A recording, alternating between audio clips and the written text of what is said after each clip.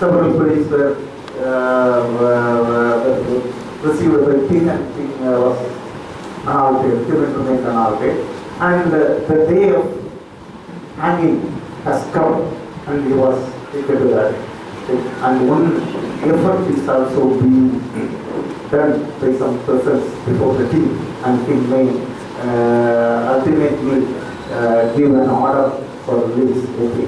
And they were waiting that the man who was in charge of the execution and the punishment to be executed, he was also waiting, and at last one man was coming, running with a paper that he told, he has shown that paper to the man who was in charge of that execution, and he read and told, "Hang him." It was written back. Actually, the king has stated, delivered that, "Hang him not, release him." Put a comma also, he commanded. The man who taken down that statement, he says, he wrote, "Hang him, comma, not release him." See how a comma has done great punishment to that man. And here also, nowadays, particularly in India, that is, democracy is not being happened, or it is not. Our courts are not being that much democratized. Why?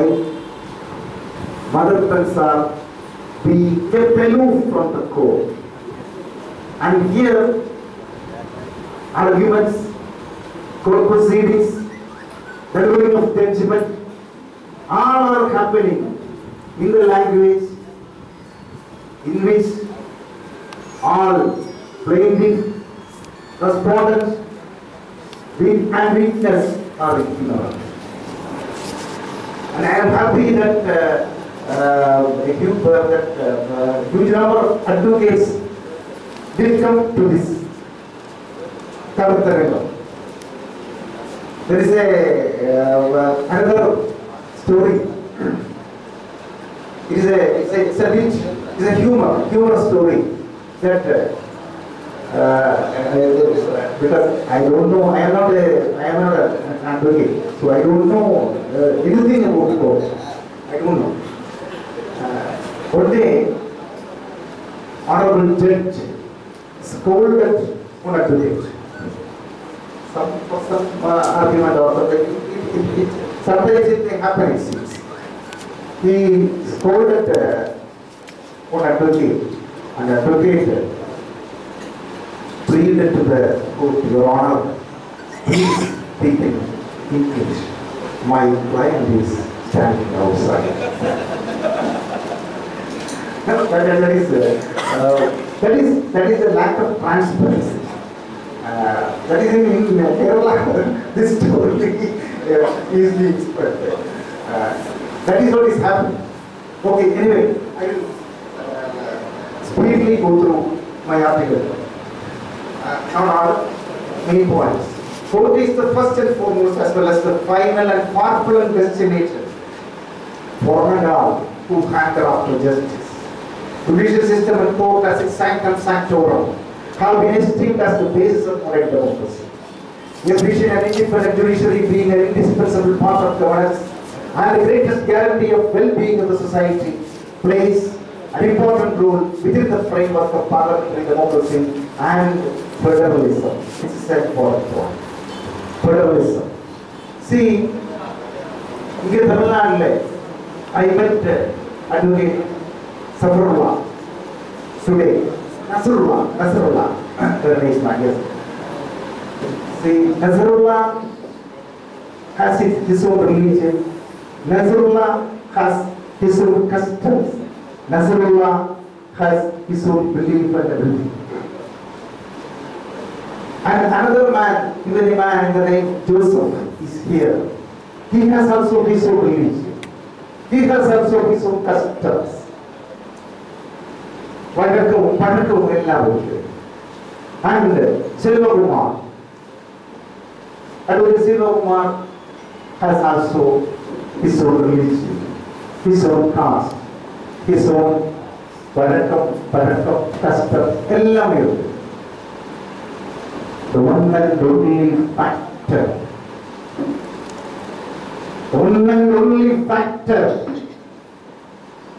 which unites all these persons in the Tamil Nadu is nothing but Amma Tamil, I will say. Mother tongue is the one and single factor, one and only factor which unites people who are from different caste, different religion, different creed, different financial positions, different status in the society. That is being forgotten by government as well as the bureaucrats. That is why all these injustices are happening even in the field of justice. Social credit. The predominant administrative hurdle for this is none other than keeping mother tongue of each and every Indian provincial polity aloof from the high echelons of judicial system. Indeed, the Indian judiciary has seen by the eminent framers of the Constitution to be an arm of the social revolution, upholding the equality and dignity of people of India, surveyed long during the colonial days, but it has not been regained as yet. Right to understand is the foundation stone of democracy.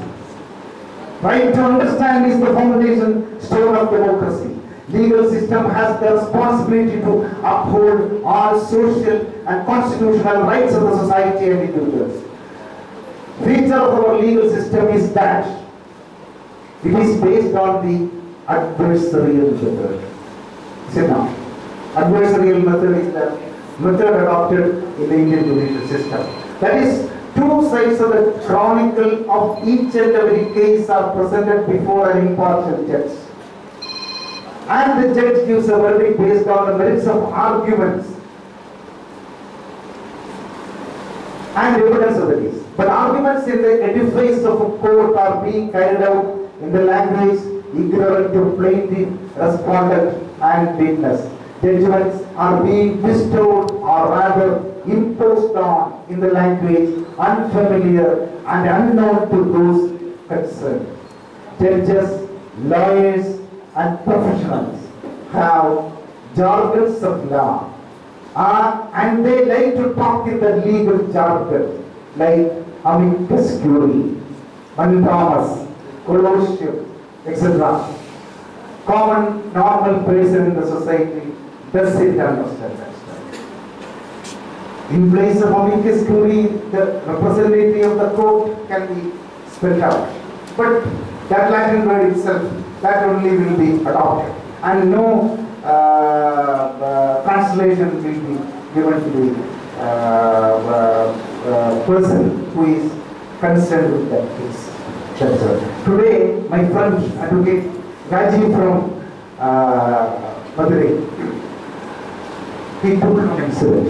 He was practicing 10 years before, almost for 10 years in Supreme Court. Delhi. There, one man, he knows Hindi only. In the sessions court. Hindi, he was president before the court and the lawyers questioning him and the judges are hearing. And one occurrence has happened. At that time, he was not inside that building. He told that in his language, in his mother tongue, Hindi, that मैं वहाँ कमरे में नहीं था, मैं मकान के बाहर था. Then it was taken down. See, all those being delivered by witness or plaintiff or respondent will be taken down in an alien language of English in the court. It has been translated and taken down that he was not in the room. He was sent outside the room. Underline that word. He was sent outside the building. He told, I was not in the building, I was standing outside the building. But while translating it,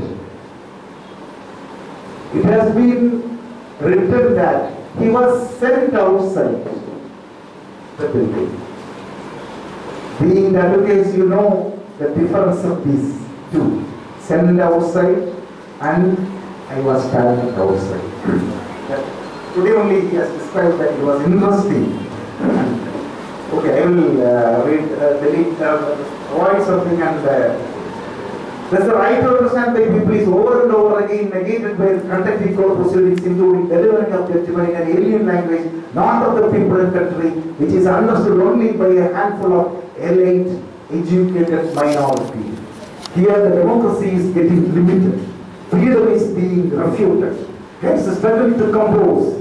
Hence the struggle to compose all constitutional institutions in the language of majority common people is in truth becoming a part of our independent struggle reloaded.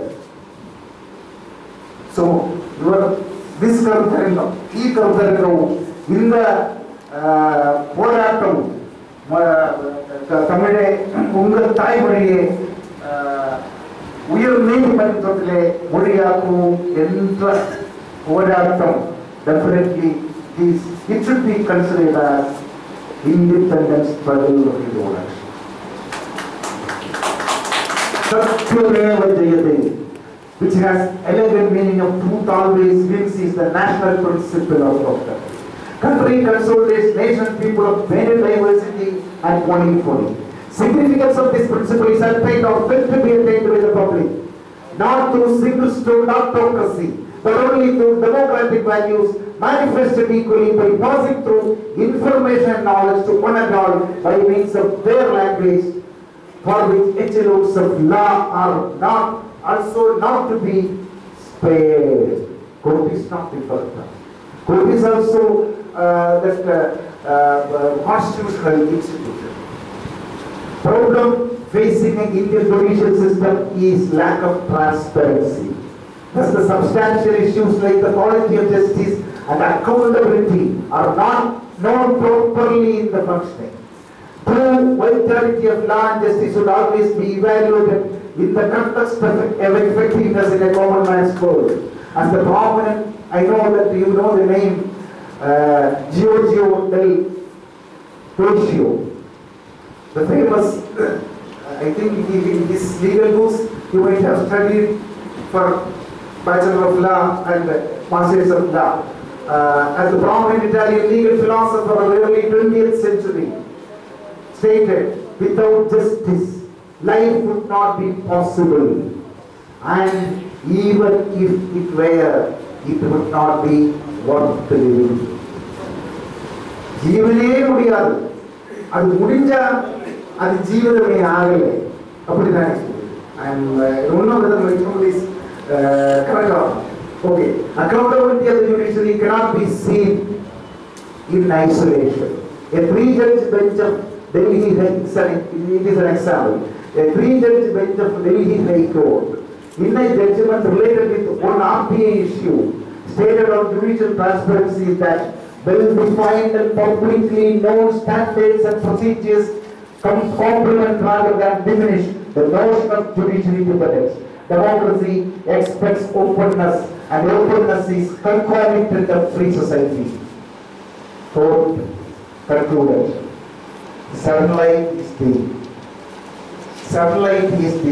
best disinfect. Sunlight is the best disinfect. யாதொரு ரோகமும் தராமல் இருக்கிறது என்ன? சூரிய வெளிச்சம் தானே.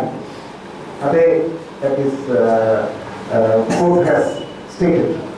In this context, one more fact also is to be taken care of. It is not relevant whether the court is in the ambit of RPA or not. I don't know fully whether I think that Supreme Court is not within the ambit of RPA. High courts are also not within the ambit of RPA. I don't know. That point is not relevant. But what judgment is delivered Once judgment is delivered, any citizen can access using RPA Act from the administrative of the office of the court. Am I right? It is possible. A person either from Tamil Nadu or Kerala who knows only his mother tongue seeks for a high court judgment and the file of proceedings will get those only in English.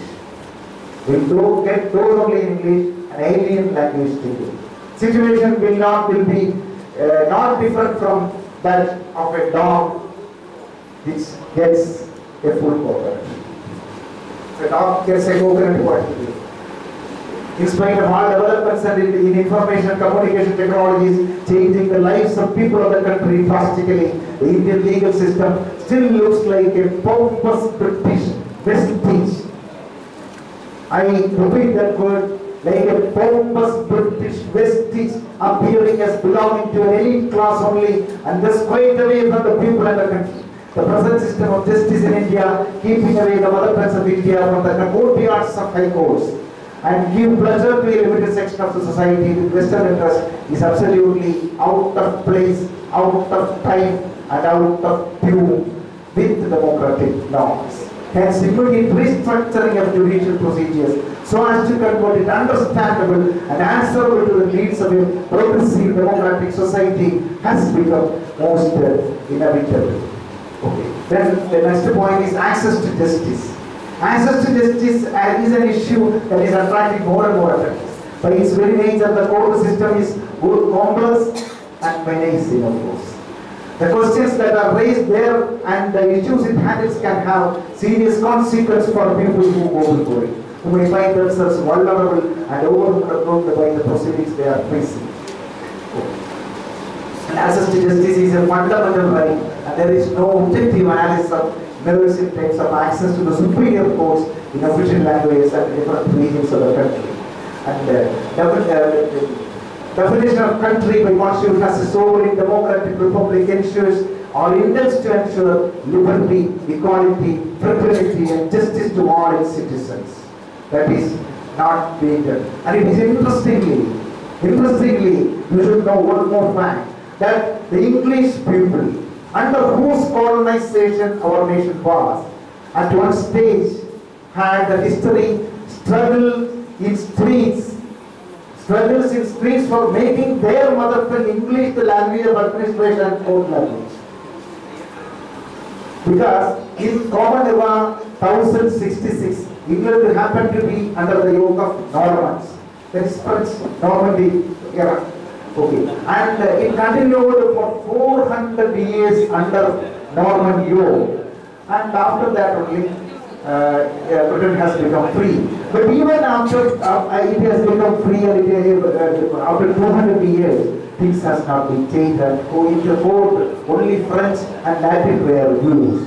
But in the year 1731, George II, he enforced the law that if anybody further onwards in English courts spoke either Latin or French, had to remit 50 sovereigns to his punishment.